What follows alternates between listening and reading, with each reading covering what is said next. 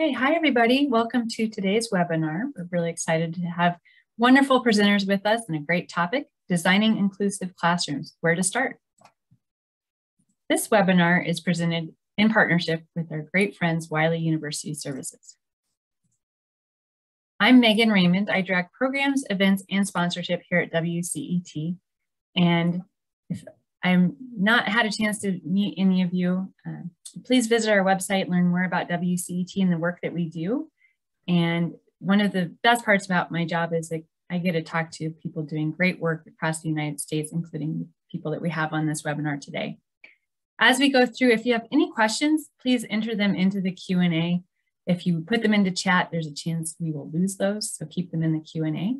And we encourage you to keep the chat active and lively, so make sure to contribute your thoughts there and any experiences or resources that you have.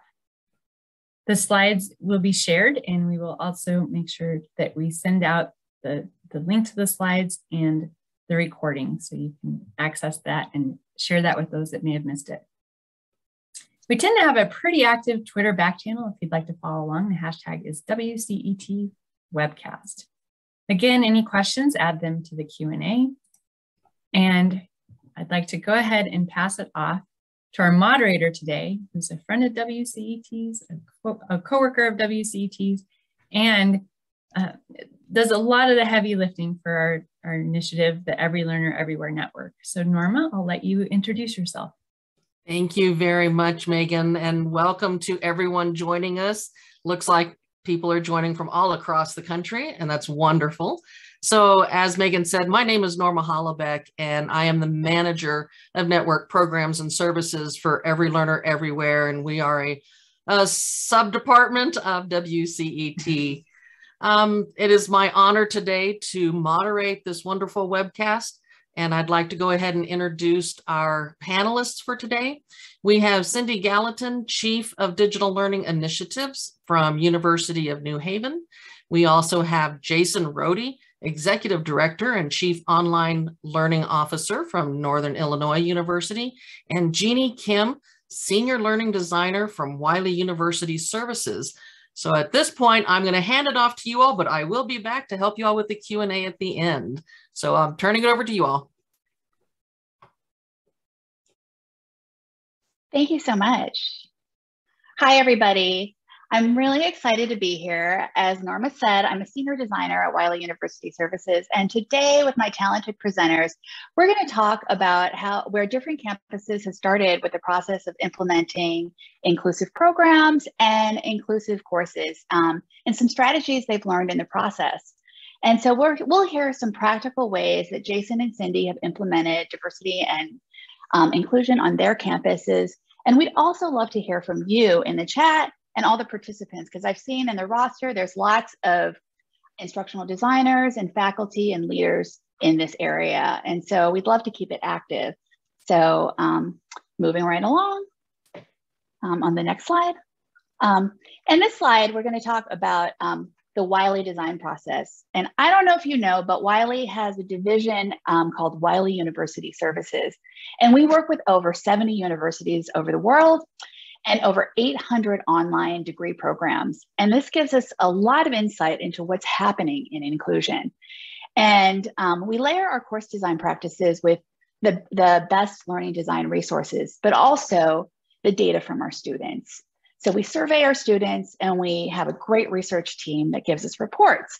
And so these are the three categories of what we found our students want in our online courses. And it's not going to be anything new to you, but the three categories are: students want real world experiences, they want inspired and engaging courses, but lastly, this is very important in inclusion, they want community and connection. So we design using a community of inquiry framework, which is especially important for equity and inclusion.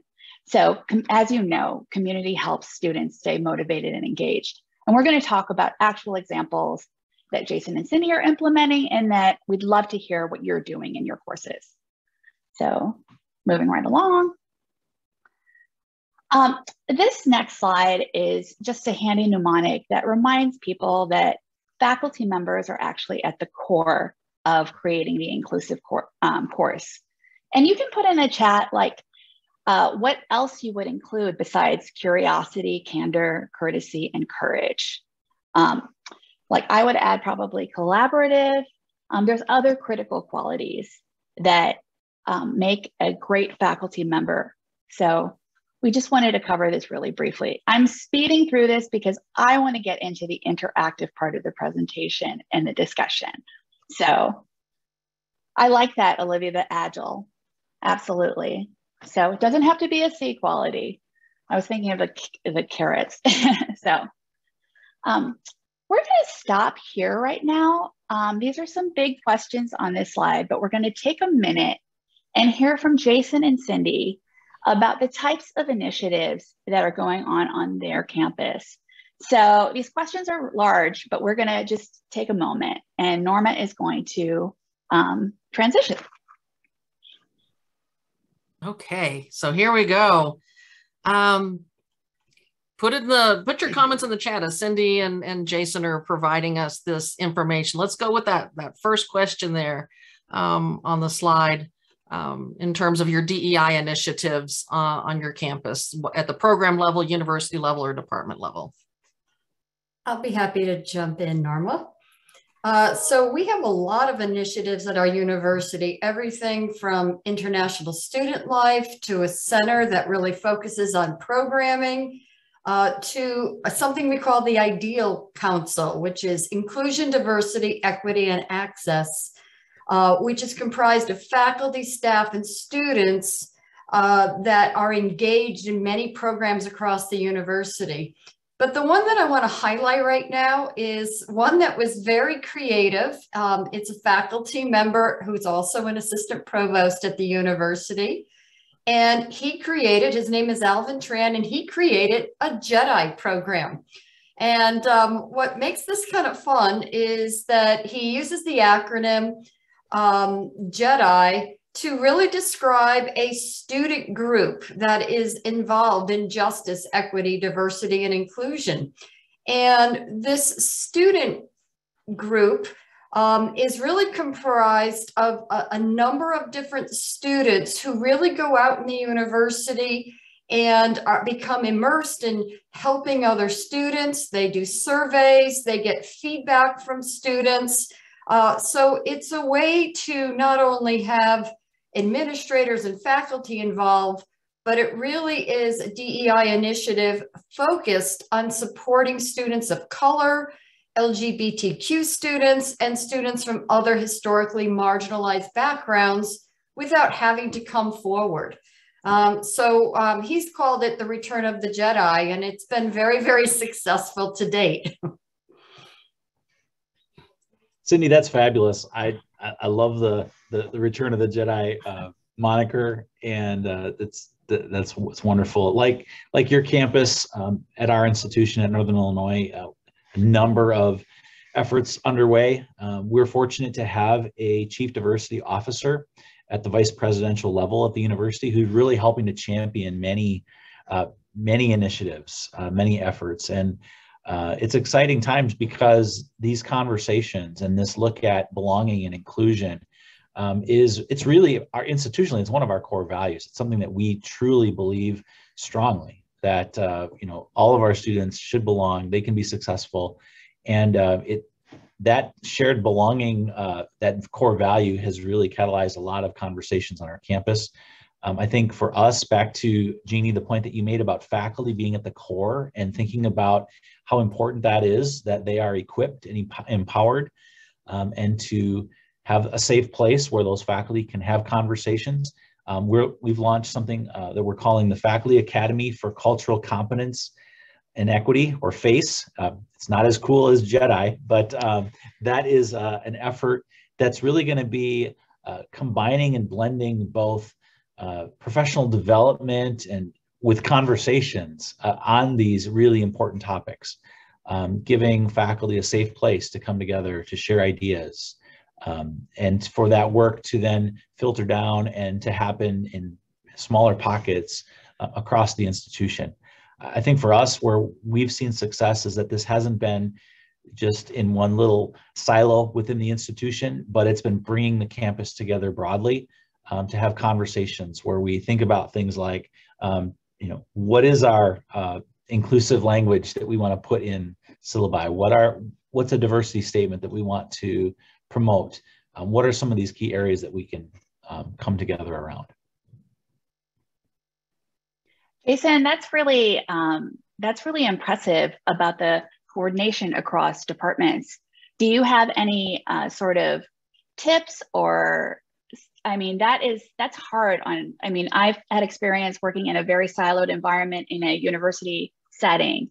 Sort of what tips or what strategies? I'll tell you, Jeannie, it's been a lot of communication and continued communication and continually raising the visibility and from the various highest levels.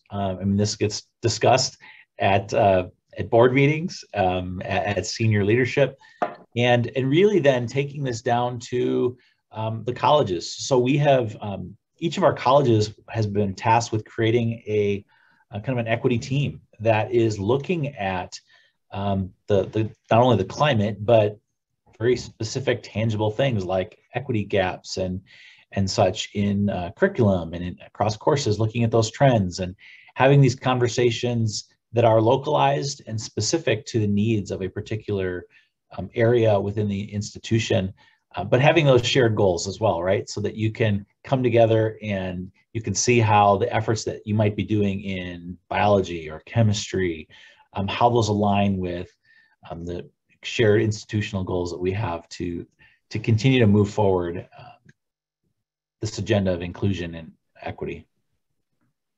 Thank you. All right, we may come back to these questions because they're pretty heavy, especially around the topic of bias screening. So, but we'll move on for the time being. Thanks, Cindy and Jason. And so the next slide is the roadmap to today's presentation about our 8 recommendations. I'm just going to stop here briefly. This is not like set in carved in stone, but as you can see, that good design is inclusive design, and everyone implements these types of things in their courses already. But we're going to talk through these recommendations with exemplars. So, and we're going to start with examining your own biases.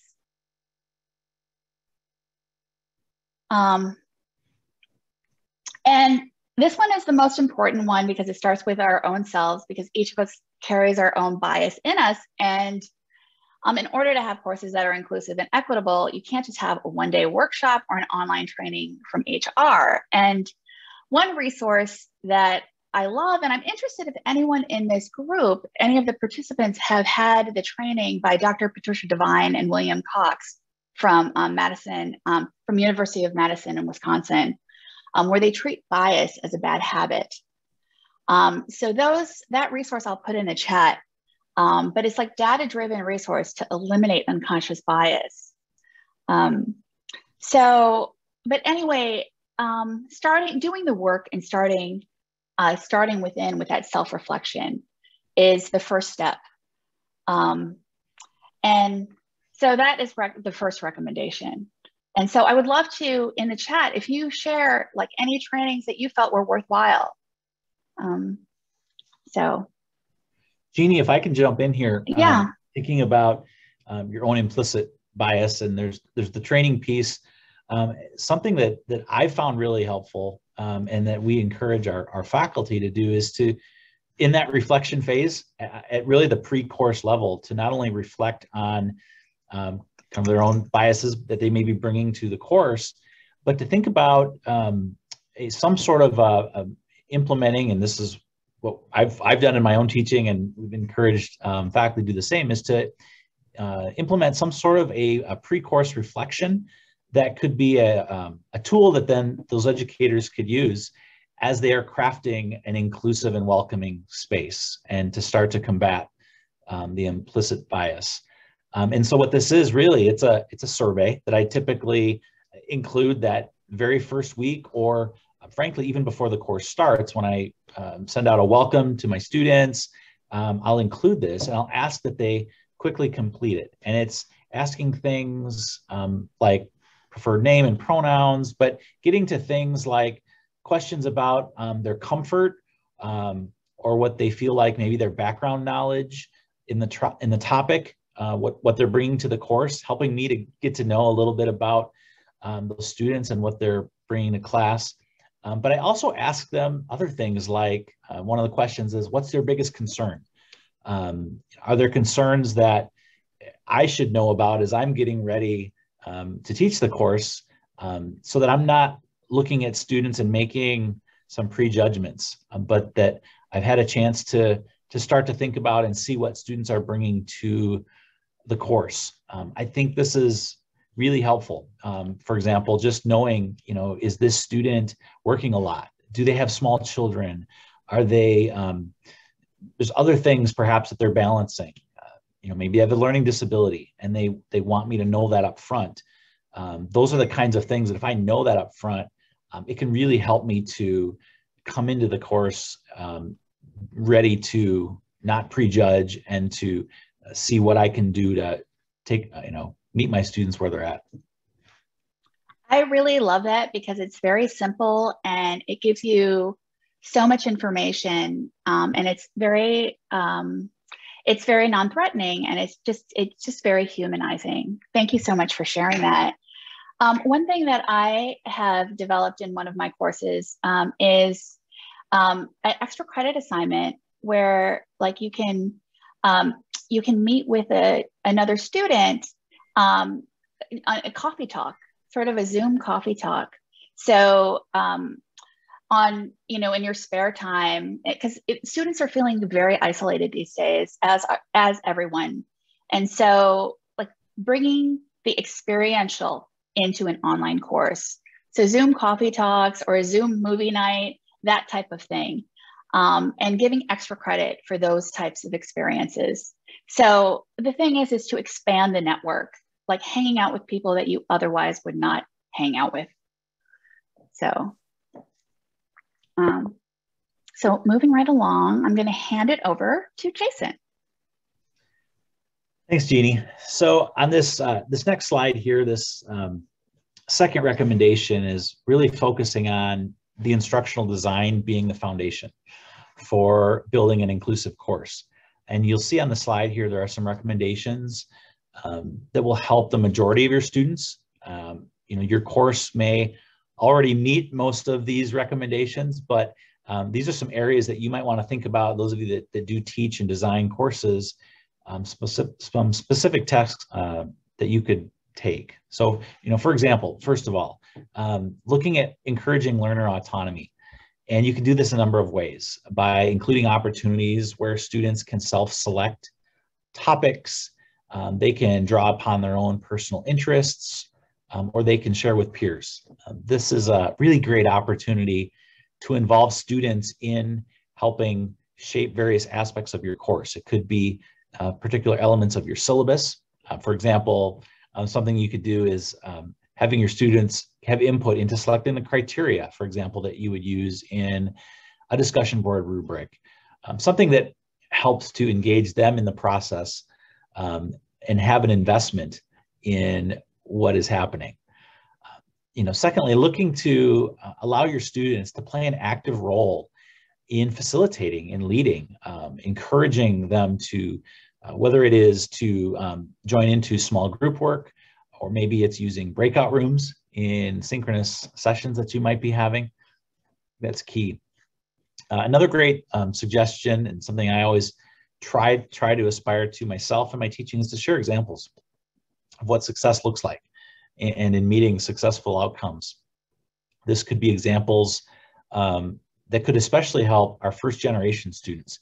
Maybe they don't clearly understand the expectations, and so being able to provide them with an example can go a long way in helping them to fully understand what's expected.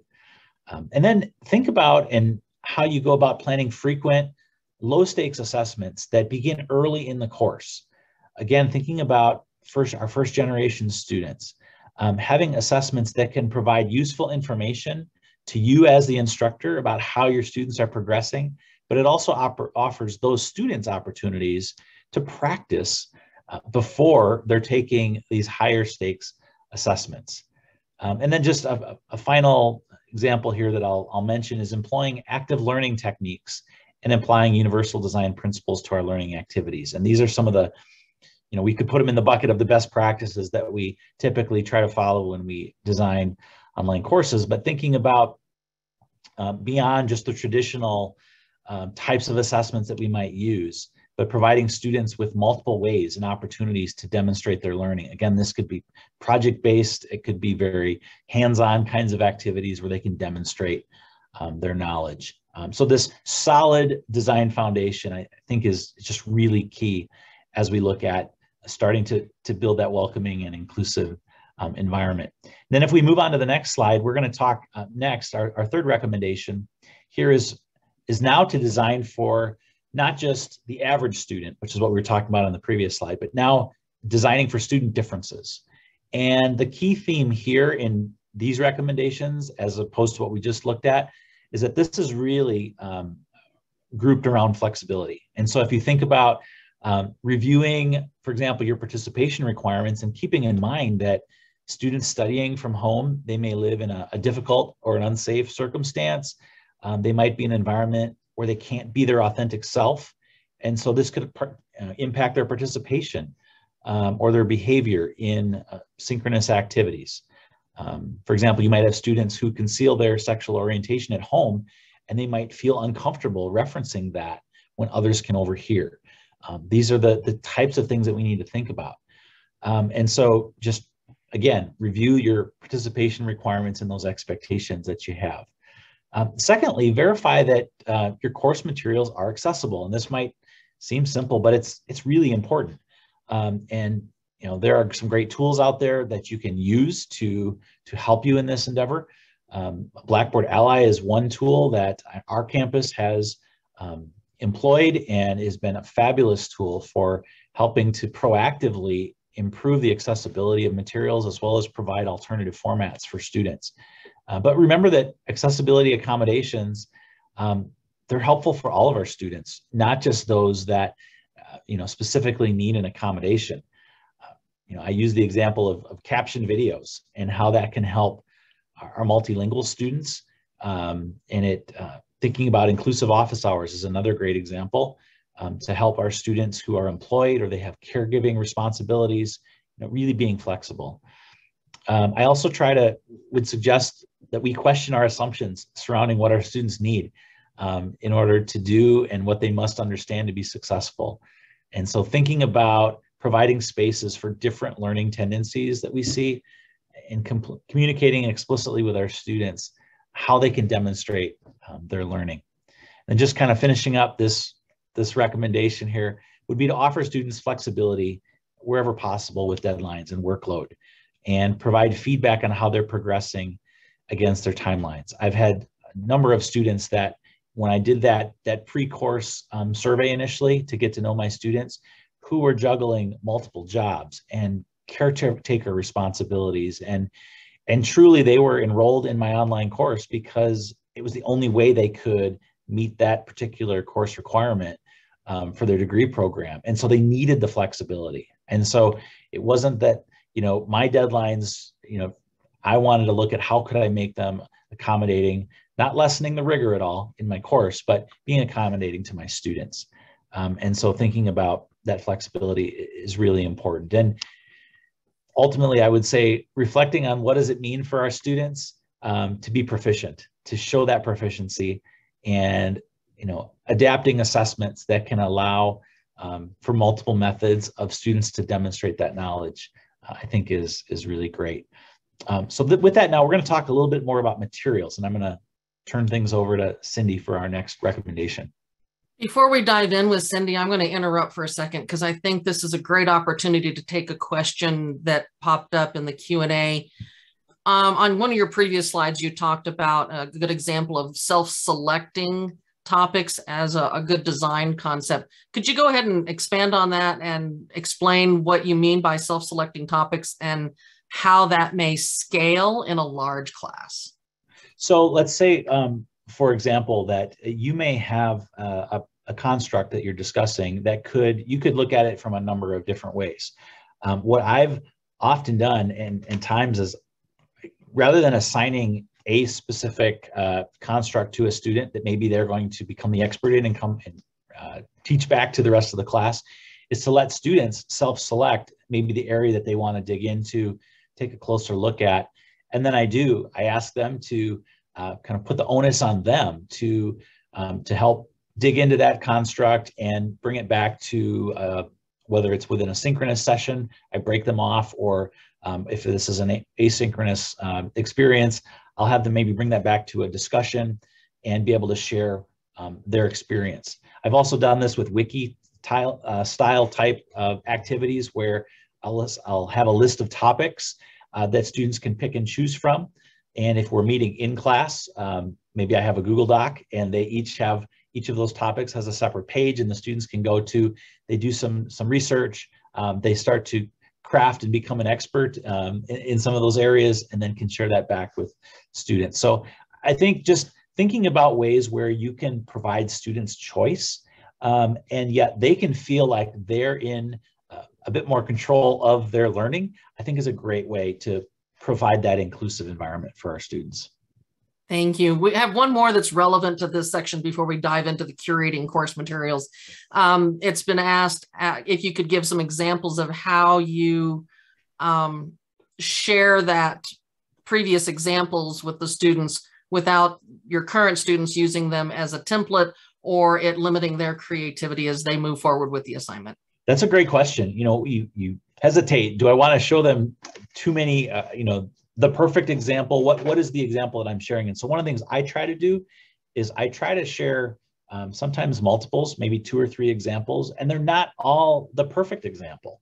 I try to pick examples that are diverse in just the format, the structure, and I will tell my students these may or may not necessarily be the perfect example, but it gives you an idea of what you might look for. I did this in a course where the project was a research proposal. And so that, of course, can look so different depending on your interest area.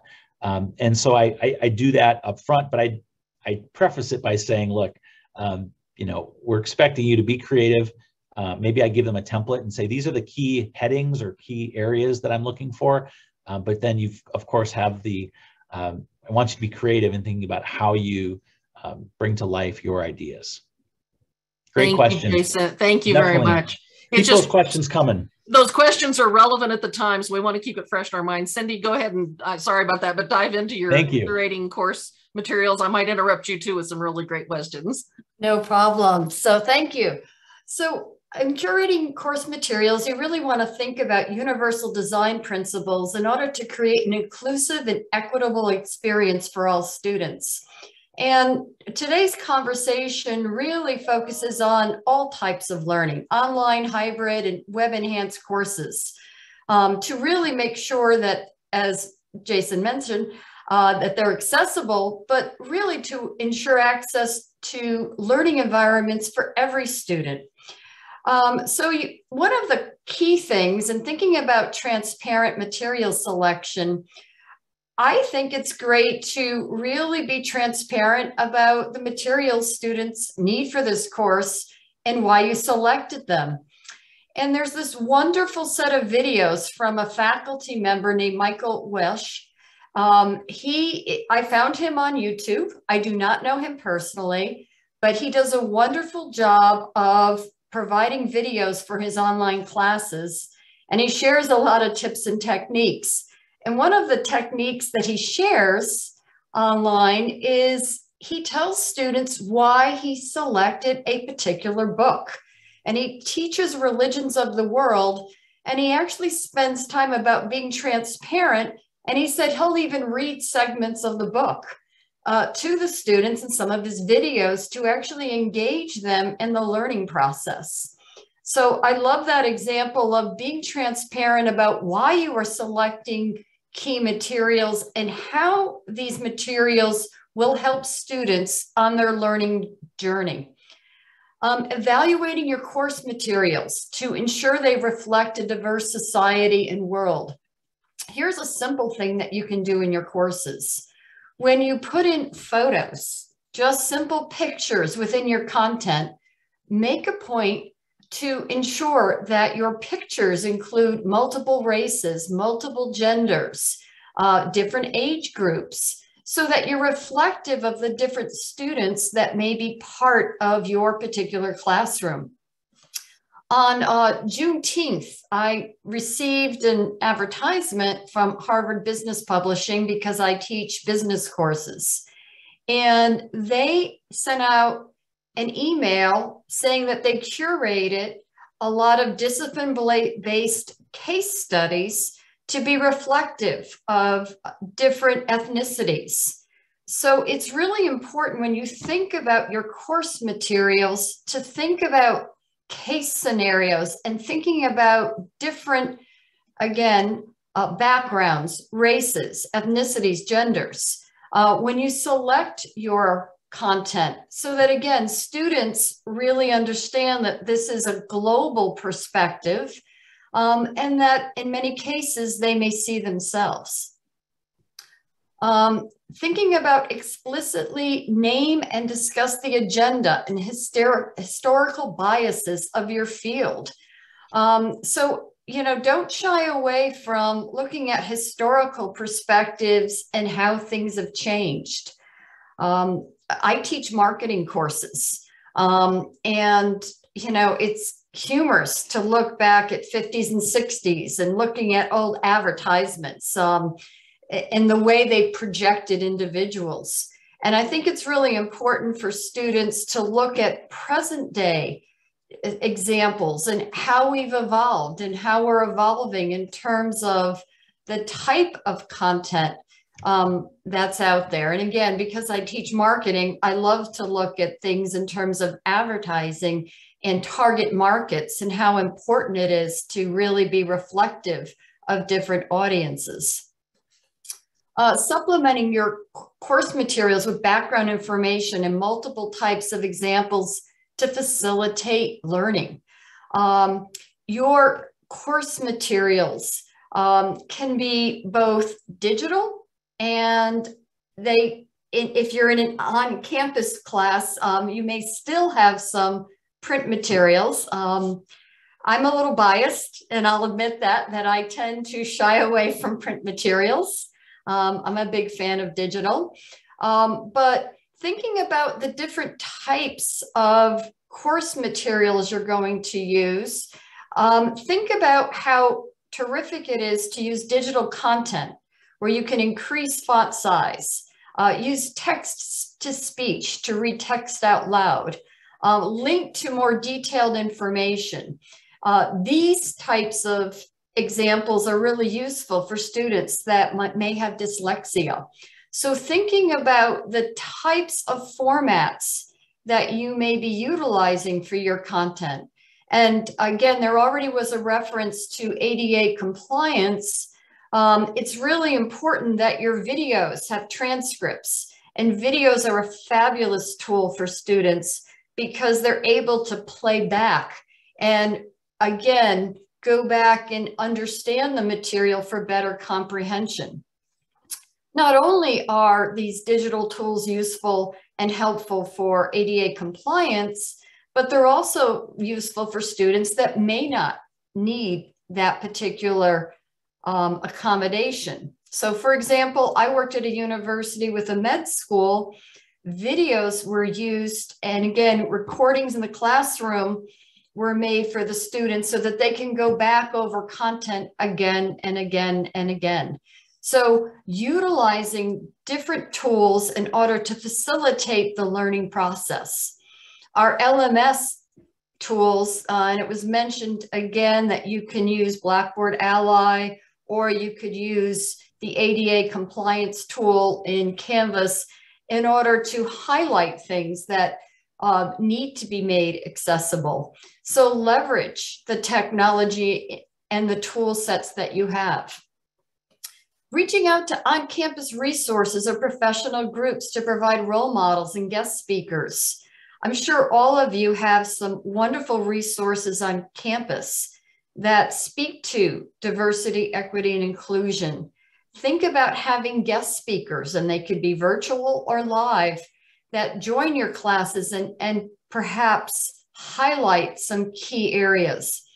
I love having guest speakers from industry that can highlight different topics and really bring to the forefront what careers are available, where students can progress in the future. Those are a few examples of curating course materials, and happy to answer any questions.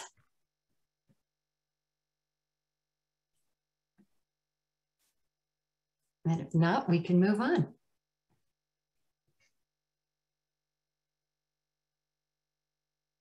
Thank you, Cindy. I think right now we can move on. For those of you in the audience, if you've got questions for Cindy, please go ahead and toss them in the Q&A, and we'll try to get to them as we wind down.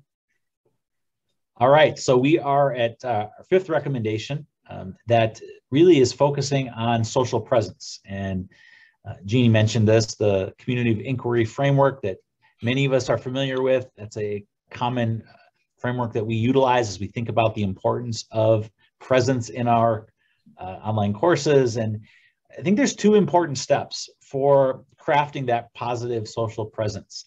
I think it involves both a proactive planning that we're talking about here, but then establishing strategies where you might mitigate a situation if the class climate sours. And I think we'll talk about this a bit more and give you a chance to chime in with in the chat in just a moment. So start thinking about how you manage conflicts that arise in your classroom today, and be ready to chime in with some thoughts there. But first of all, I'm going to throw a few ideas out as we think about this recommendation of creating that social presence in the course. And so understanding that conflict is healthy and it is part of our discourse and our grappling with ideas. But I think it's really important that we model constructive discussion, particularly when we are in situations that could lead to conflict. And so there are some key things you can do. Number one is just including a syllabus statement that recognizes diversity and respects and affirms student identities. I've got some sample syllabus statements that we share at our institution that I'll put a link in the chat, but you might at your institution as well have some of those recommended statements that can help set the tone even from the syllabus as to what's expected. And then next, I would say proactively plan your group formation, keeping in mind how student demographics may impact whether it's your online discussion forums or perhaps collaborative assignments, or how students will engage with materials. You might want to think about, I happen to be teaching a course right now that is a cross-listed course. I have students this summer both taking this course for undergraduate and graduate credit. And I have some different expectations for those students, and grouping them in certain discussions and activities based on those expectations. That's something I need to keep in mind. And so I think just thinking about that group formation is important. And then fostering belonging for all of our students. And this goes back to that 4 C's framework that Jeannie mentioned, but just you setting the tone as the instructor, as the faculty, that you've got clear guidelines and expectations. This could be crafting specific guidelines for when there are difficult conversations. How will those be handled to ensure that there's collaborative work that's happening? So being proactive there. And then we want to create courses that have a strong and foster a strong and inclusive class community. And there are a few things that we can do to help make that happen. I think first of all, we've already touched on this, but reflecting on how you, as the instructor, as the faculty, share or do not share power in your classroom. Thinking about perhaps forming some student leadership roles during class sessions. This could be whether it's an asynchronous discussion, or it could be having students step up and assist in different ways in the asynchronous class meeting that you might be having, giving our students an opportunity to share their expertise as well, and allowing them to help co-design certain elements of the class like we talked about. You might want students to, for example, act as a moderator in a discussion in a given week. You might want them to help come up with the prompt for the discussion to kind of kick things off that particular week. But look for opportunities to provide students with a chance to share their learning with each other, with the goal that they could help build some class solidarity around those ideas. I think that's really key. And then I will just throw in that I think it's really important that we be prepared to monitor the student interaction that we are encouraging and have a plan in place for the first day of class for how you're going to manage conflict between our students. And so you'll want to learn to look for and address microaggressions, these statements that while we might not think of them as being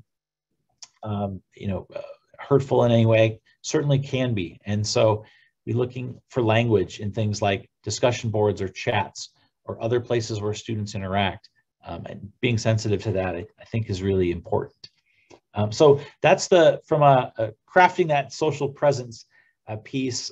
Those are a few recommendations there. And then next, let's think about the next recommendation here. And I'm just going to very quickly mention that as we think about teaching behaviors, there's so much that we can do to affirm and be positive in our teaching, being compassionate toward our students, sharing the challenges that we ourselves face and how we've overcome those, and just checking in on our students, making sure that they're okay, that they have what they need.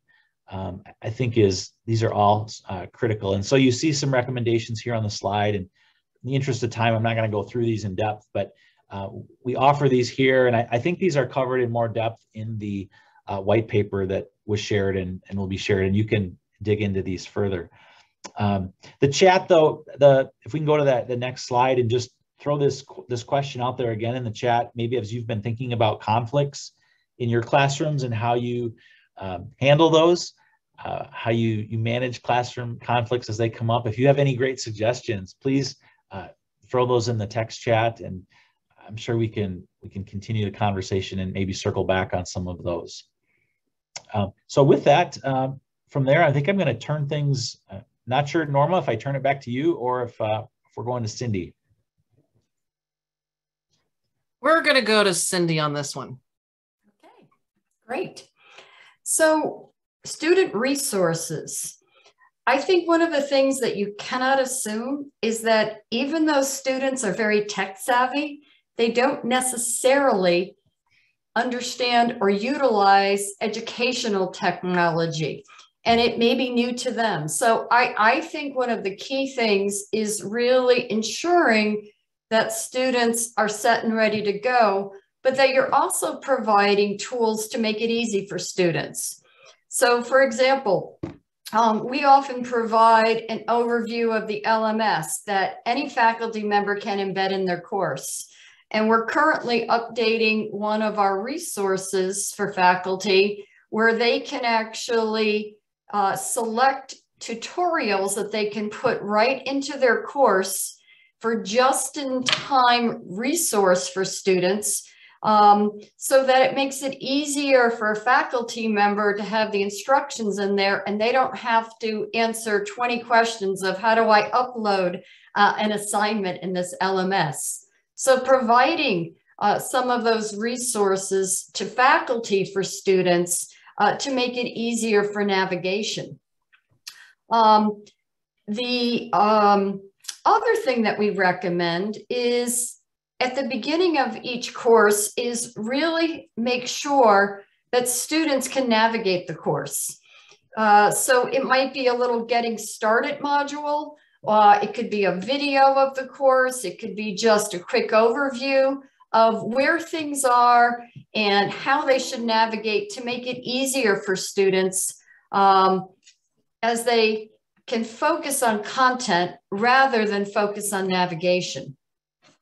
Communicating with students about how the online format may influence their study strategies. So provide strategies for students on studying. Give them recommendations on timing. The biggest challenge most students have is juggling time.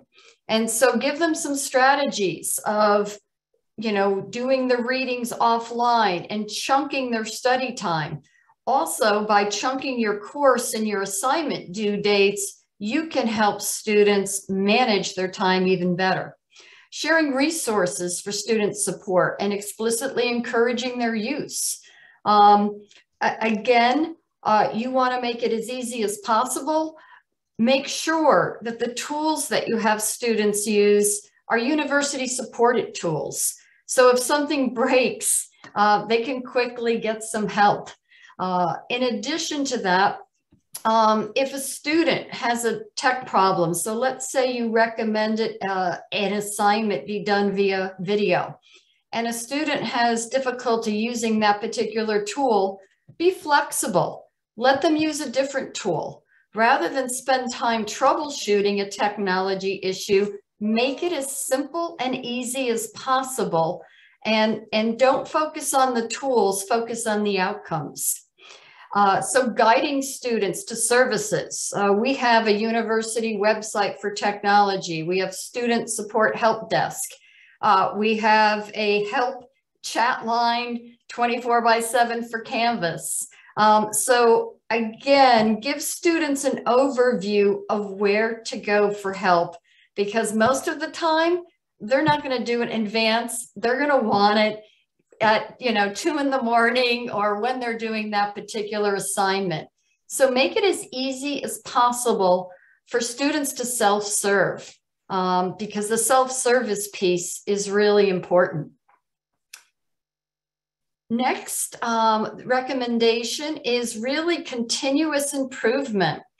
And I wanted to think about this in terms of how all of you in the audience are either building courses or teaching courses.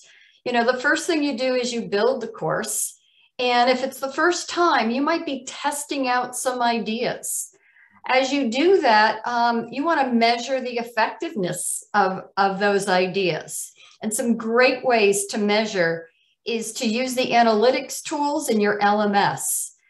I don't know if we can do a show of hands if there's a way to do this, but I would love to know how many people out there use the analytics tools when they're teaching, or if they recommend them to faculty to really gauge how students are doing in the class or how students are actually utilizing the material. It's really interesting to see how many hits you get to assignments versus reading materials. I used to tell my students, the more engaged students who engage with all of the content tend to correlate really well with the students that get A's and B's. So if you use your analytics, then you're learning and you can revamp and continuously improve. So thinking about, reflecting on your course materials and then developing that continuous improvement plan with concrete steps. How am I going to fix this course? How am I going to change it to make it better and better? In terms of your course facilitation, it's really important to recognize and address microaggressions and language.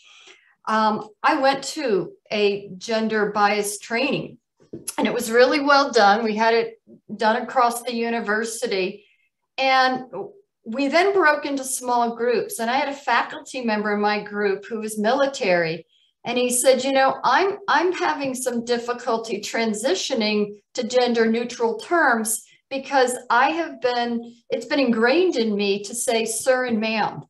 And he said, I'm doing that to be polite, not to be a microaggression. So again, it's how do you recognize some of that language, and how can you, as well as your students, modify things in order to be respectful to others? So then engage in development opportunities to improve your understanding of students. And I'm a big believer, reach out to the students midterm, doesn't have to be a long survey, 1 or 2 questions. What's working for you this term? And what is not helping you learn? How can I help you learn for the second half of this course? So reach out to your students in order to get information of how you can continuously improve the course while you're teaching, and then utilize that information for the next term. And with that, Norma, I think we can move on to the next recommendation. Thank you, Cindy. We have gone through quite a few recommendations at this point. And I think, Jeannie, did you want to recap everything that we've discussed and kind of go through this pathway that we've got there before we ask one or two questions that we've got? Norma, I just would love to just get to the Q&A and to the discussion. This is just a recap of, of our recommendations. So I'm just going to swap it back to you. That's what I was just going to say. I'd just like to get to these, because the chat is so vibrant, and there's some great topics being brought up. So, and I see this question. So yeah, and I have a really challenging question I want to toss out there. I don't know that we have the time to answer it wholeheartedly and fully, but at least we can start the conversation. And I have seen this question pop up over the past couple of years multiple times, and I'd like to just at least, Jason made the comment that sometimes conflict is necessary, and it's good to help broaden our thoughts and things like that. So this is how do you avoid retaliation in discussing current and historical biases in the field in climates that are not supportive of the diversity, equity, inclusion, and justice and social justice efforts? I'd love to have Jason's thoughts, and then if we have time, also Cindy's thoughts on that. Yeah, that's a great question. No, I mean, really, I think there's actually fear on the part of a lot of faculty. Like they're scared of how am I going to handle this situation when it comes up? What's going to be? How do I create an environment where we can have that discussion and not have that retaliation like we're talking about here? I think initially for me, it's all about looking at initially having my radar up and being really attuned to those statements that could be perceived as microaggressions. And that often will lead to, that's often where conversations will start to go off the rails a bit, was when you have that, and then that starts to snowball.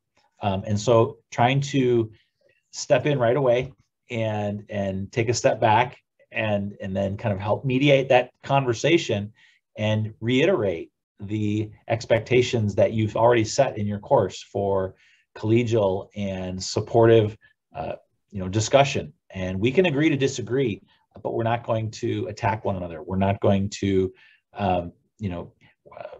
let our words actually, we can disagree without being disagreeable. And trying to you set the tone as the instructor as to what's expected. I think that's key. And I think just being transparent about it. Like, look, this is a hot button issue, and we have different perspectives in our class, in this community, and that's okay. We don't have to agree on this, but we are going to be, supportive and allow each other to have different points of view. I think that's where I'd start. Cindy, how about you? I would say, let's think of it as a discussion as opposed to a faculty member disseminating information. So kind of going back to something that Jason said is, let's think of the classroom as a safe place for discussion. And that we're here to respectfully listen to each other. We could have different opinions, and that we can also bring up very sensitive topics as long as we all realize that we're listening to each other and we're really in civil discourse, as opposed to somebody saying, this is how it has to be. We have some faculty running some programs at our university that are very sensitive, that have students revealing information to the entire group. We have a college that is actually doing training for police forces. So trying to help them through these conversations. And I think it really needs to be framed as civil discourse, conversations, and respectful learning, as opposed to a faculty member is teaching you something. One of the greatest benefits of college is to have students think and really reflect. And, you know, we want to continue that ability. And I think that you'll find if students are given the opportunity, they'll rise to the occasion and really have some thoughtful conversations. Oh, that's wonderful. I'm going to throw in my 2 cents here. I also think it goes back to being able to point to your university's diversity statement or any anti-racist language that they might have in their strategic plan or on their website and stuff, and kind of help that support the faculty member, especially if the faculty member has that kind of that fear of, if I go to this direction, am I going to get in trouble, and use that the university's language to help support them on that. This was a wonderful conversation. It's been a great one, and I know that we're going to have a lot more as the year goes by. I'm going to turn it back over to Megan, though, to kind of do some final housekeeping and things like that. Megan, it's all yours. Great. Thank you, Norma. And thank you to our presenters. I learned a lot. And thank you to those that were active in the chat. I look forward to digging into the resources that were shared a little more deeply. And we'll compile those and share those back out as well. So if you're new to WCET, check us out. We have lots of great member activities and resources. What makes WCET so valuable is the community that is WCET. So consider joining and being part of this amazing group of people. Again, this was recorded, and we'll send out a link to the recording as well as the resources. And we are very excited to be face-to-face for our annual meeting. It's been way too long. We'll be in Denver this year, and we hope that you can join us. Our annual meeting is open to everybody, whether you're a member or non-member. Check out our program and learn more. And I'd like to acknowledge our WCET sponsors that make much of our events and programs possible here at WCET, and our supporting members that help underwrite our programming.